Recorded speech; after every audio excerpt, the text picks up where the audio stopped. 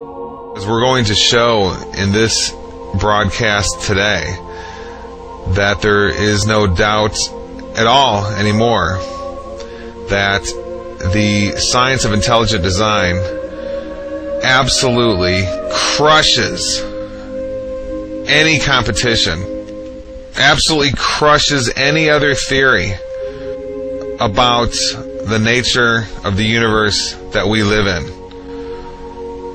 It's over. There is simply no contest.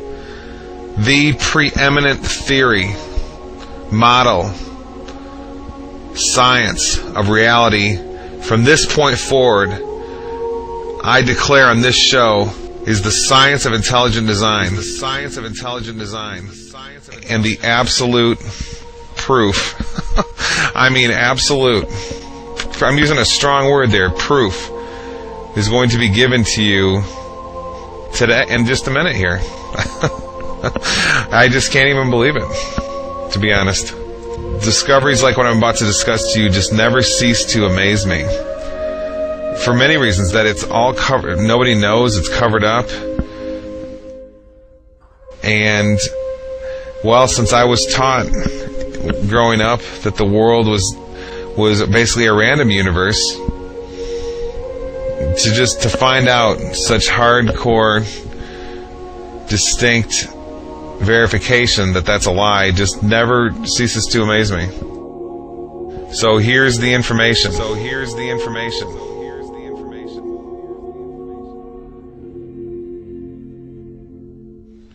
I'm reading from the abstract of an article. This is the first of many academic articles I'm going to be discussing with you here today. And these aren't just some academic journals. These are, you go ask your university professor what the most prestigious academic science journals in the world are, and they're going to name the ones that I'm discussing here with you today. Okay? I'm going to read to you right now the journal Nature. Okay? There's a journal called Nature, and there's a journal called Science. Those are considered the two most prestigious overall academic science journals in the world. And I'm going to read you part of the abstract of one right now.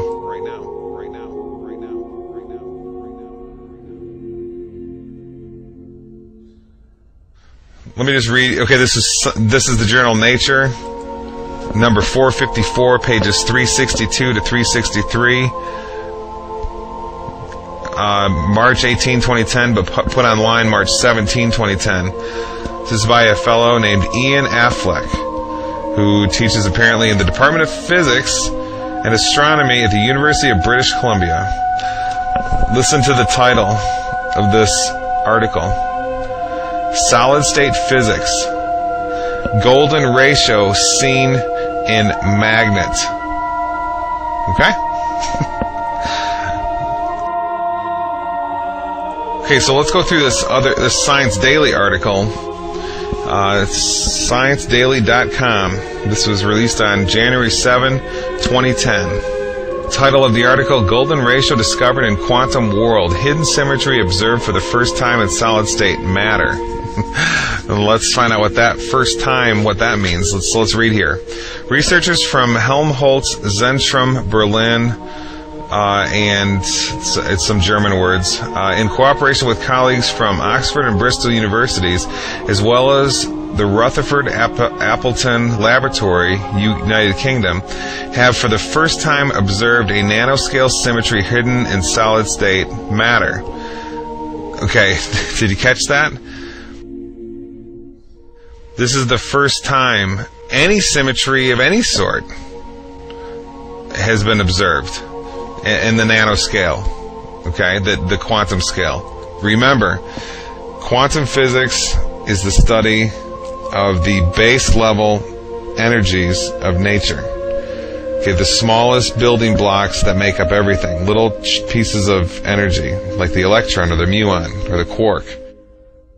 Okay, so specifically, what was found in this study was that chains of atoms lined up together form what's sort of like a string, and it resonates a frequency or pitch. What do you know? The pitch is in the ratio of 1.618, the golden ratio. Let me just read this paragraph to you. It says, Science Daily, again, January 7, 2010, golden ratio discovered in quantum world. By turning the system and artificially introducing more quantum uncertainty, the researchers observed that the chains of atoms acts like a nanotech guitar string.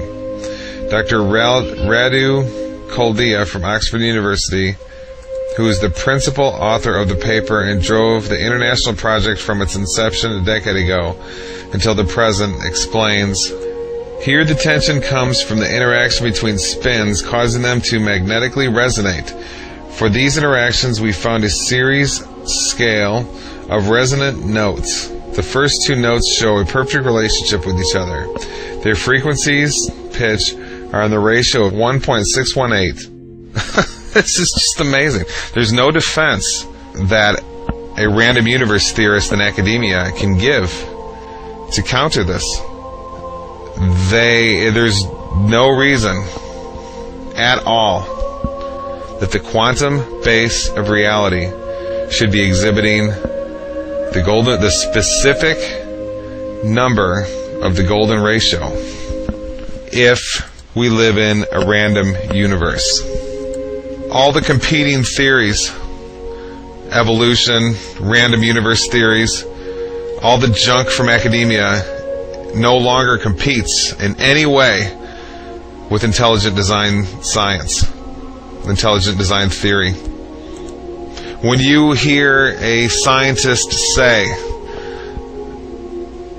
on the Discovery Channel or something, an academic, a professional, say there's no evidence for intelligent design, it's all a silly little parlor game, and there's all this evidence for evolutionary science and the academic theories for the origins of the universe, you can know two things. One, we have to be compassionate because they simply don't know the empirical data.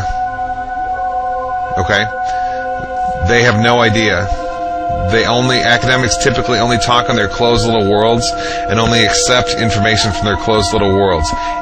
And the second thing we can know, and make no mistake about it, is they are absolutely propagandizing the world with all of their theses about the nature of the universe that we live in, where we come from, our origins, the origin of the universe, and so forth. And we realize that everything we've been taught before this point by the professionals were lies. And we can prove it up and down all over the place. Up and down all over the place.